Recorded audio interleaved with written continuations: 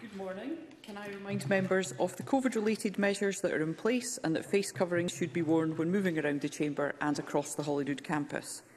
The first item of business is general questions. In order to get in as many people as possible, I'd be grateful for short and succinct questions and responses to match. And at question number 1, I call Paul Sweeney. Thank you, Presiding Officer. To ask the Scottish Government what its response is to reported warnings from residents, business and advocacy groups that the current quality of ferry service represents a real threat to island life. Minister Jenny Gilruth. The Scottish Government takes the views of these groups seriously. The aim is to make communities across Scotland, including island and remote mainland communities, attractive places to live, work, bring up families and to move to, so that Scotland's population profile provides a platform for sustainable and inclusive economic growth and well-being. The importance of transport links, including ferry services, is fully recognised as a key factor for island communities to assist in the ability of individual residents to, for example, access services and enjoy fundamental human rights. As part of our commitment to our island and remote communities, the Scottish Government has announced investment of £580 million in ports and vessels to support and improve Scotland's ferry services over the next 5 years as part of our wider infrastructure investment plan. Paul Sweeney. I thank the Minister for that answer. Can the Minister at least accept that the failure of the shipbuilding programme for Caledonia McBrain has been a key part in actually harming the quality of life for islanders and marginalised communities in Scotland? And can she commit to a national shipbuilding strategy and a continuous shipbuilding programme centred around the public sector procurement contracts for CMAL in order to build a proper, sustainable shipbuilding industry in Scotland that will help lifeline communities in the islands? Minister. I thank Mr Sweeney for his supplementary question. I mentioned the investment of £580 million in ports and vessels over the next 5 years, and we are working constructively with key partners on this. I'm meeting this afternoon actually with CalMac. I'm also meeting with Islands MSPs, and I'm meeting with the chair of the community board at CalMac too. We did invest in a resilience fund in 2018-19 to look at ferry services to ensure that there was future reliability and availability of vessels, which I recognise is a challenge with an ageing fleet. He asked me today to commit to a national shipbuilding plan. I'm not going to do that in the Chamber, but I am meeting with Mr Sweeney later on a separate issue related to my portfolio responsibilities. I'll be more than happy to discuss that in further detail with him at that meeting. Jenny Minto. Thank you, Presiding Officer. As someone who lives on Islay, I have experienced the vagaries of the ferry service, but the quality of island life, in my opinion, is overwhelmingly positive. Yet again, we see Labour casting living on the islands in a negative light, while the Scottish Government is actively taking steps to tackle depopulation throughout the islands. Does the Minister therefore share my view that this latest example of Labour rhetoric, which may potentially discourage people who are considering moving to the islands, is both entirely partisan and extremely unhelpful in the image it portrays? Briefly, Minister. I think we need to make our islands attractive places to live in, as Ms Minto has alluded to, and of course she lives in Islay, so she recognises some of the challenges here more so than I will. But there have been extended periods of extreme weather recently, which I know has directly impacted on the viability of a number of services. I'll be speaking to, as I mentioned to Mr Sweeney, CalMac regarding these issues later today, and of course to Ms Minto and a number of other colleagues who represent island communities. It's absolutely essential we get these services right for the people who live in our island communities. Question number 2, Maggie Chapman. Thank you, Presiding Officer. To ask the Scottish Government whether it will provide an update on the rollout of the home insulation programmes in the North East. Minister Patrick Harvey. In the financial year 22-23, we'll invest £336 million in our heat energy efficiency and fuel poverty programmes. Since 2013, we've allocated £61 million through our area-based schemes to tackle fuel poverty in North East Scotland. These projects have benefited more than 18,000 fuel-poor households. Vulnerable families in the North East will also benefit from the home insulation delivered through our Warmer Homes Scotland service. And we continue to provide free and impartial advice through our Home Energy Scotland service, which includes advice about relevant grant and loan schemes to help meet the costs of improved home insulation. Maggie Chapman. Can I thank the Minister for his response and the information he's provided? Given the cost of living crisis we face and the significant role of rising energy bills in that, can he outline how the Scottish Government can maximise insulation and other measures to keep bills as low as possible, and what more can and should we all be doing in the longer term to tackle issues in the retrofit supply chain? Minister. Thank you. These issues, of course, are gone into in great depth in the Heat and Buildings strategy, which was published recently, and which does have to be seen in the new context of the cost of living crisis. The Scottish Government is doing what it can to support people through the current cost of living crisis in the broader sense, including through our Winter Support Fund and other aspects of our social security spending, which go beyond the resources allocated by the UK Government.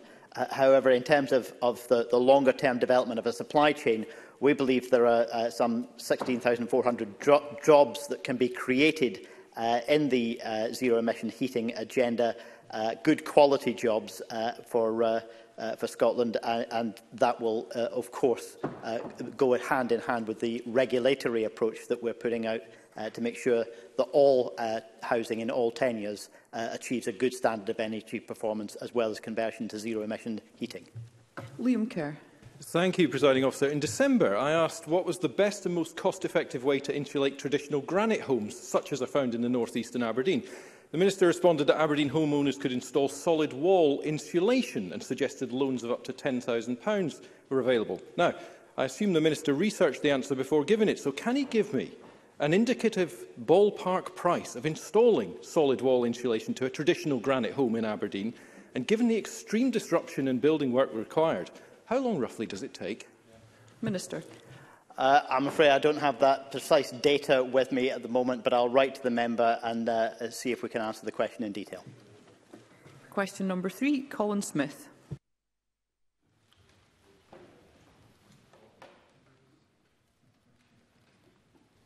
Thank you, Presiding Officer. To ask the Scottish Government what steps it can take to encourage dentists to continue treating NHS patients. Minister Marie Todd. We're doing everything we can to support NHS dentistry, and we'll put patients at the centre of a sustainable public service. We're rapidly moving forward with NHS dental recovery and aim to return to more normal levels of activity as soon as infection prevention and control restrictions allow. Colin Smith. Thank the Minister for that answer. It wasn't clear what support the Government are providing. Does the Minister understand why a third of dentists surveyed by the BDA are still considering leaving the profession, despite what the Government says? Every day I have constituents being told, for example, that they have to wait months for NHS treatment and get the same treatment in days if they go privately. Does the Minister accept that in the short term, reducing COVID support will exacerbate the problem, but in the long term, it's clear that the model is broken and we need a comprehensive review of dental services with far greater integration with our NHS? Minister. In the short term, I think we need to focus on recovery, so we need to get more patients seen by more dentists. In the longer term, I don't disagree. I think there is a need for reform. I would dispute that there has not been good support. I will reiterate, as I did in the Chamber yesterday, we're looking at a 9% increase in the budget for NHS dental services this year. There's been an additional sum of £20 million just this month of increased fees to provide enhanced examinations. We've provided £50 million of support for dentists and £35 million for PPE. We've provided £5 million for ventilation improvements. We've provided £7.5 million for the purchase of new drills. And we have also assured the profession that we are not looking at a cliff edge at the end of this year in terms of withdrawing support. What we are looking at is a soft landing where we rejoin the link between reward, financial reward, and seeing patients. We need dentists to see more NHS patients. Liam MacArthur. Key to returning NHS dental services is the recruitment and retention of dental nurses.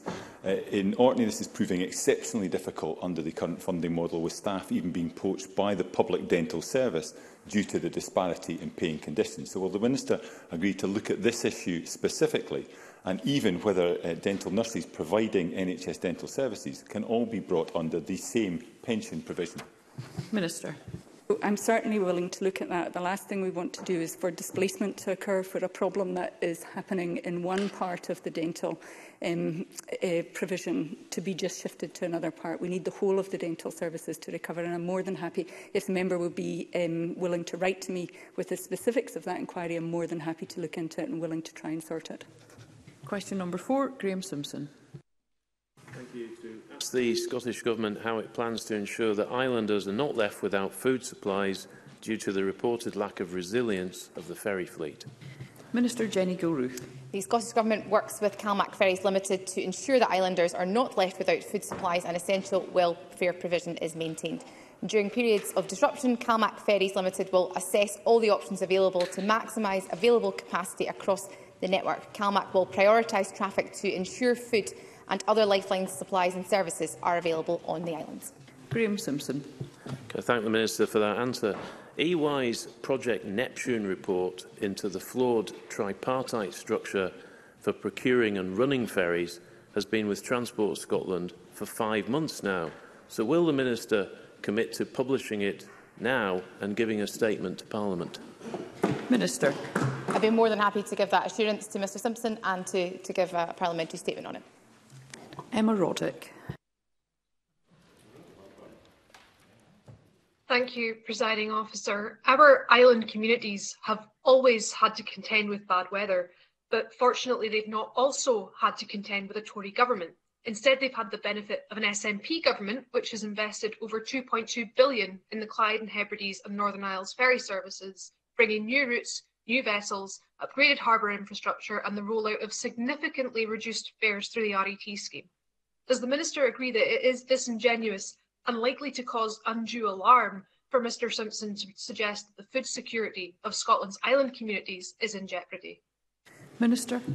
In the event of disruption to supplies having an impact on health or well-being of our island residents, we will work with local resilience partnerships and our established multi-agency response teams to develop solutions. But our ferry operators, during very difficult circumstances, take every opportunity to exploit those weather windows where they have arisen, with the option, of course, of running amended or additional sailings if needed to prioritise supplies and prevent that situation from arising. The period of weather disruption that I mentioned previously, combined with some issues with vessel resilience, brings into sharp focus the really essential nature of the lifeline connectivity that our ferry services provide to our island communities. And that's why Scottish ministers have committed to invest £580 million in our ferry infrastructure over the course of the next 5 years.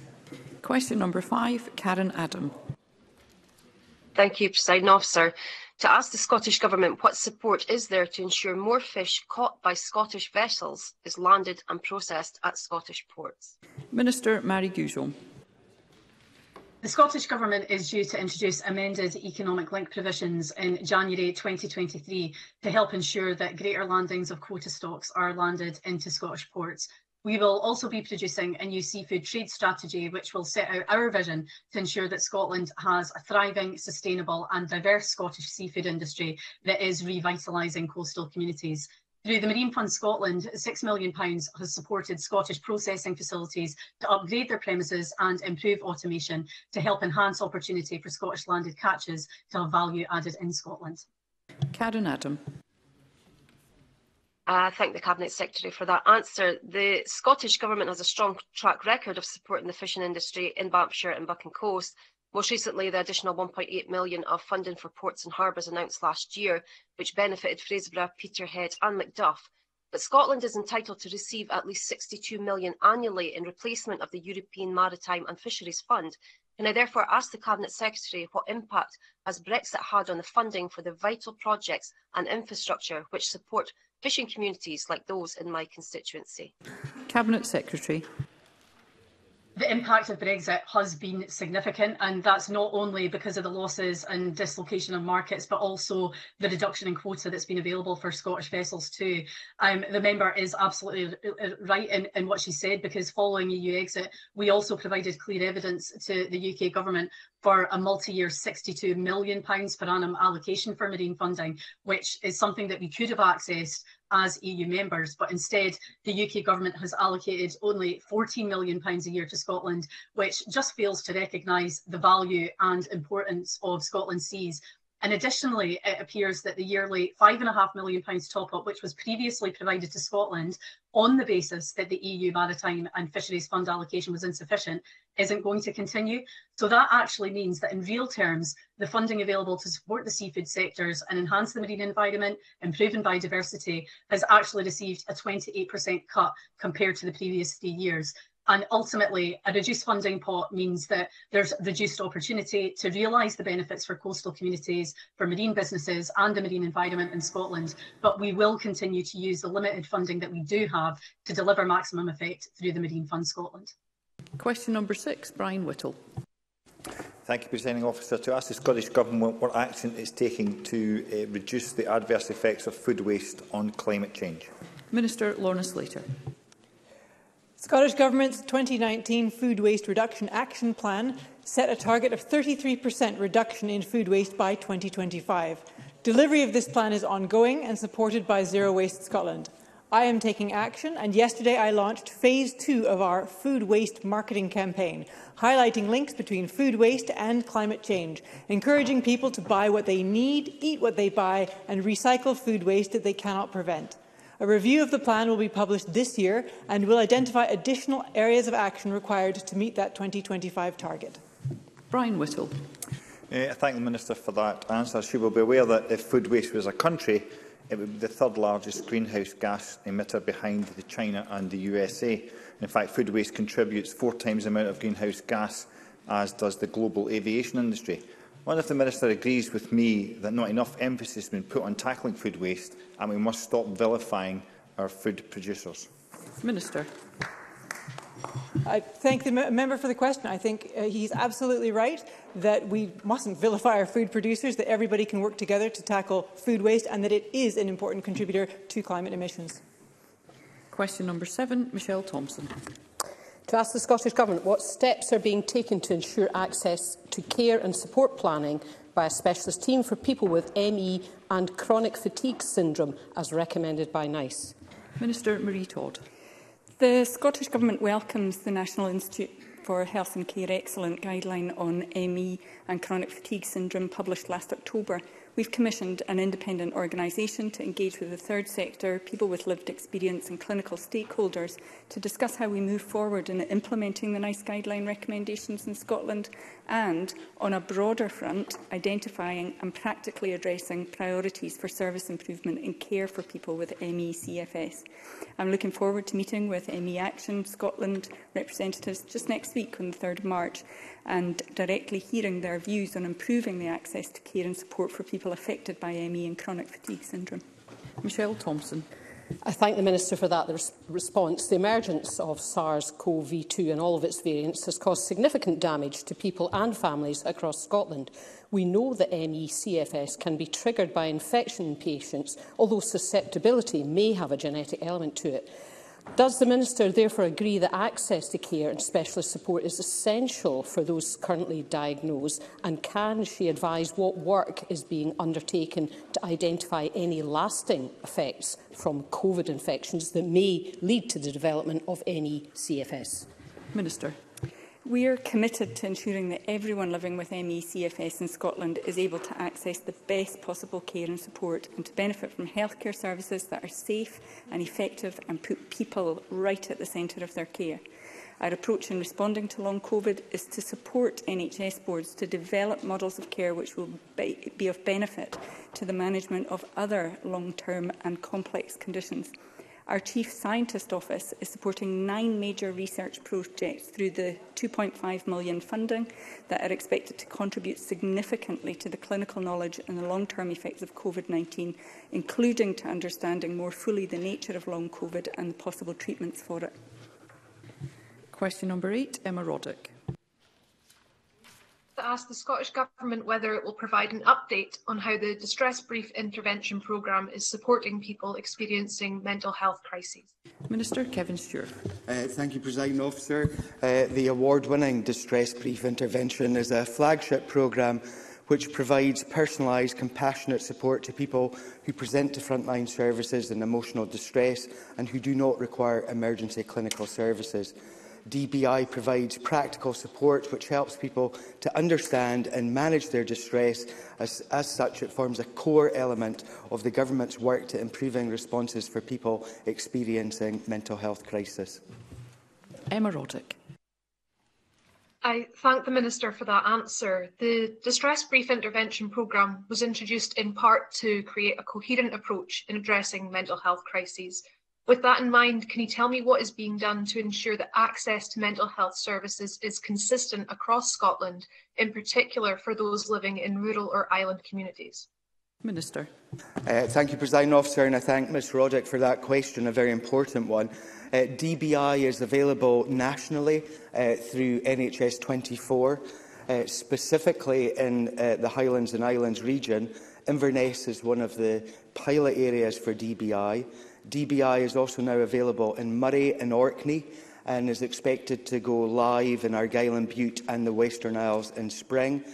More generally, mental wellbeing support can be accessed through an individual's GP, NHS 24 and breathing space. And for anyone who feels they may cause immediate harm to themselves, they can reach out through 999.